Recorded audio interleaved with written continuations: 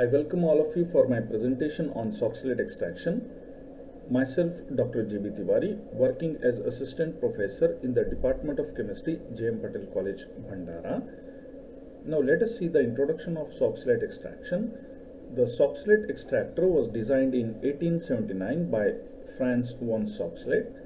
Soxhlet extraction, it is also known as hot continuous extraction process, and the main advantage of this method is the minimum amount of solvent is required for the extraction process. Soxhlet extraction has been widely used for extracting some valuable bioactive compounds from various natural sources. The plant materials like leaves, roots, stems, barks, flowers, fruits, seeds, peels, or whole plant can be used for the process of extraction. This is the Soxhlet extractor setup. The Soxhlet extractor setup consists of the following parts.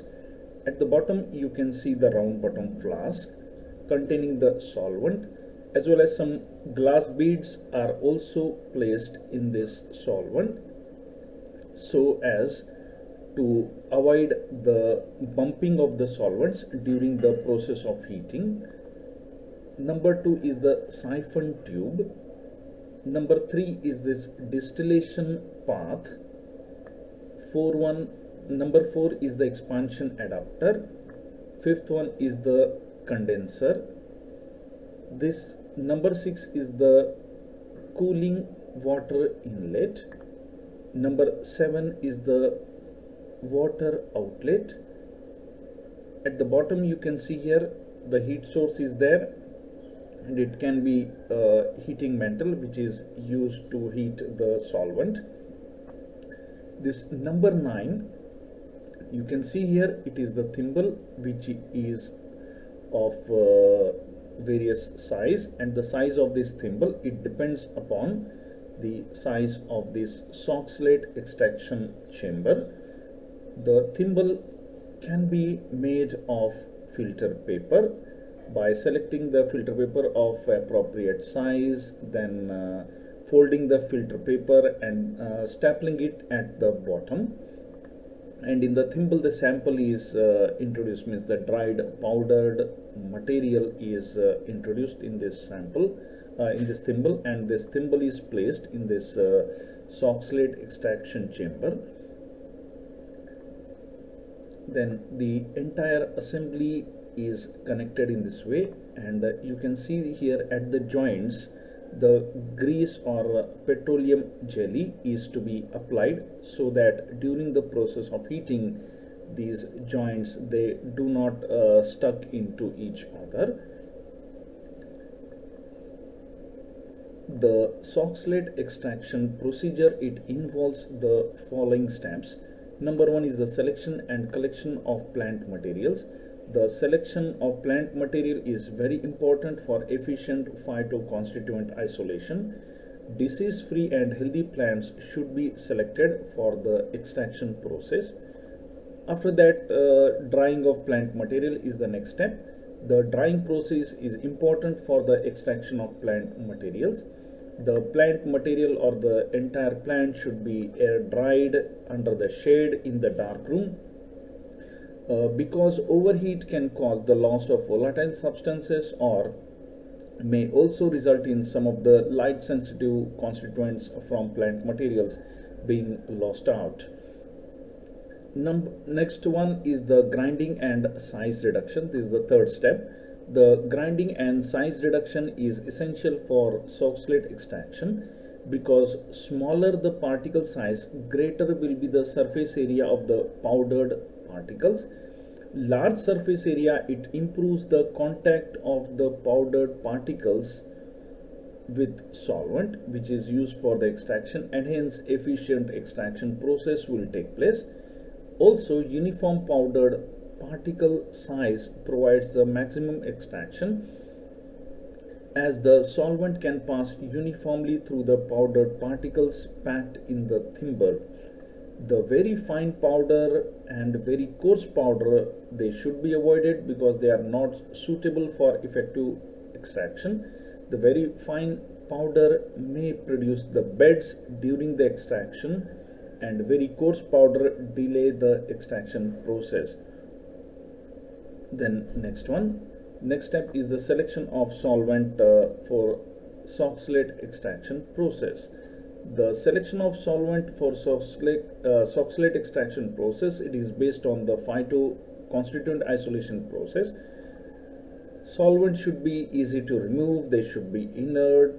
Normally the selection is based on increasing polarity order, like the order of acetone, petroleum ether, ethyl acetate, chloroform, methanol, ethanol, and water. In this sequence it should be selected. The petroleum ether is commonly used for the extraction of the steroids and fixed oils, and also petroleum ether is employed for the removal of chlorophyll from the leaf powder. After that, the fifth step is the post-extraction process. After the completion of the extraction process by using the Soxhlet, the extracted materials are concentrated under vacuum or reduced pressure to evaporate the solvent.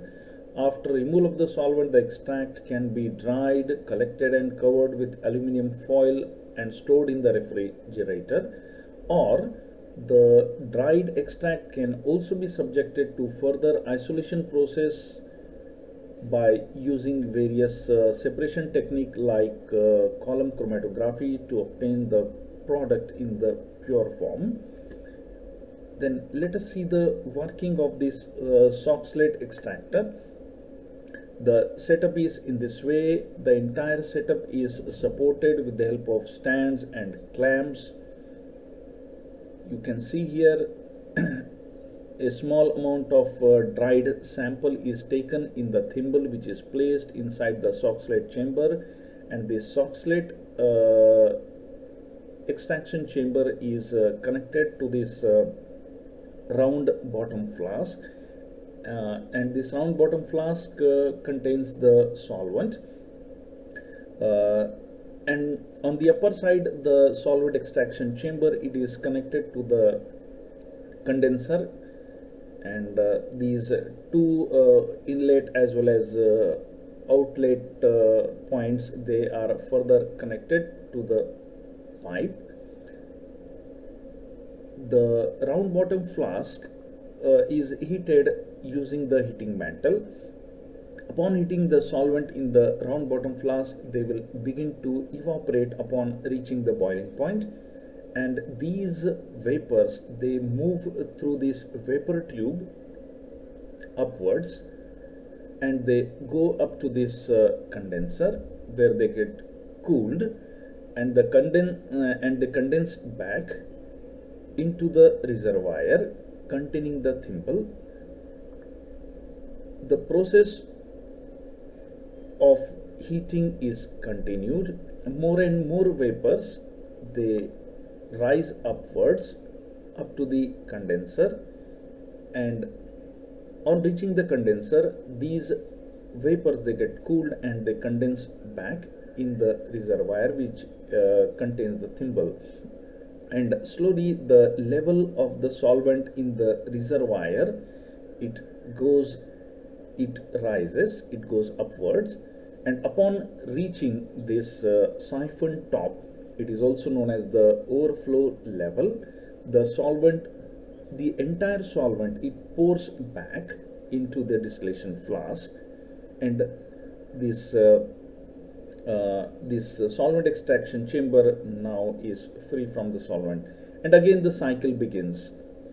Heating is continued, more and more vapors, they go upwards through this vapor tube up to this condenser, they again condense back, and again the condensate, it gets accumulated in this solvent extraction chamber, and again this level of the solvent, it reaches up to this siphon top, and again the same thing.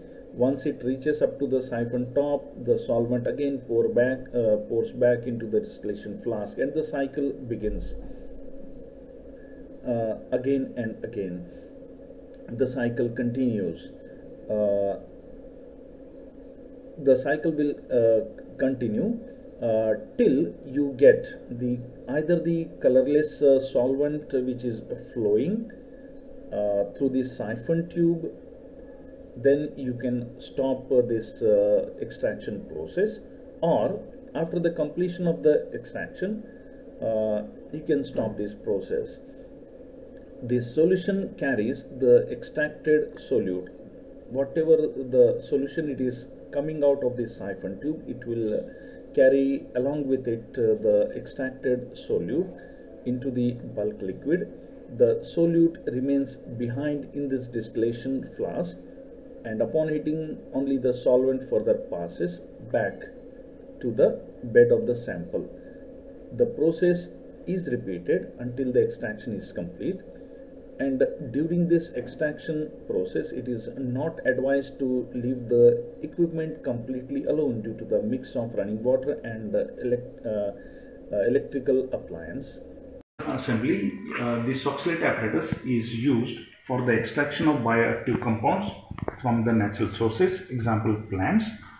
What we are doing, we are taking the either the leaves or stem or bark or other aerial parts or roots of the plants, and we are drying it, and then we are making the powder by using the mortar and pestle, and then that powder is filled in this thimble. Care should be taken that this powder should not be very much fine, otherwise it will stuck the siphon tube. And then this powdered material is wrapped and then placed in this thimble.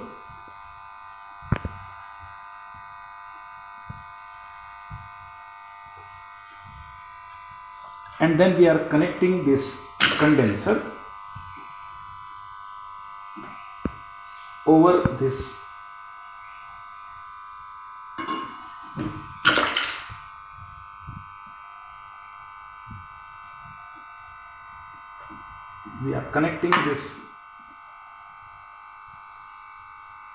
condenser over this extraction assembly, Soxhlet extraction assembly.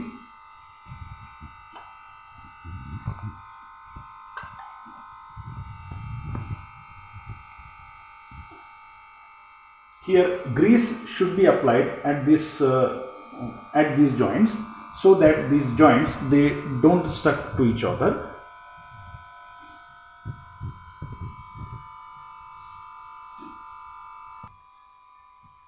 This is the solvent inlet, and with the help of funnel we are introducing the solvent in this flask through this Soxhlet extraction chamber. Then we are opening the tap. So this is the inlet for the cold water, and this upper outlet for the hot water. Then after adding the solvent in this RB flask with the help of this funnel through this solvent through this Soxhlet extraction assembly, what we are doing, we are just starting this heating mantle. Then as soon as we are started heating this mantle, the temperature in this RB flask it increases, the solvents gets heated and it starts boiling. It then goes upward through this vapor tube up to this condenser, where that solvent gets cooled, and after cooling the solvent again comes back in this solvent in this Soxhlet extraction assembly, where it comes in contact with this thimble. And what happens now is that the solvent now it dissolves the bioactive compounds which is present in this powdered sample, and as the heating is continued, the level of the solvent in this Soxhlet extraction assembly, it increases, and once it reaches this overflow level of the siphon tube, then suddenly this gets unloaded, this solvent gets unloaded into this RV flask through this siphon tube, and the cycle again continues. Thank you. This is all about the extraction of the bioactive compounds present in the dried plant product using the Soxhlet extraction assembly. Thank you. We are thankful to the Department of Biotechnology, Ministry of Science and Technology, Government of India for awarding the DBT Star College scheme. We are also thankful to the Principal J.M. Patel Arts, Commerce and Science College, Bhandara for providing necessary infrastructure and facilities. Thank you.